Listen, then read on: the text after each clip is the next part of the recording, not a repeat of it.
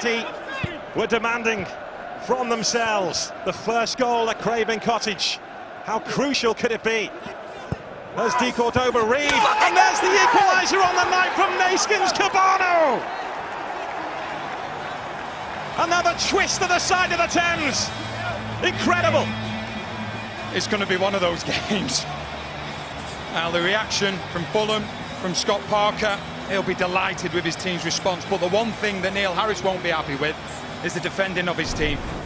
De Cordova-Reid, when he picks the ball up here, nobody goes out to him.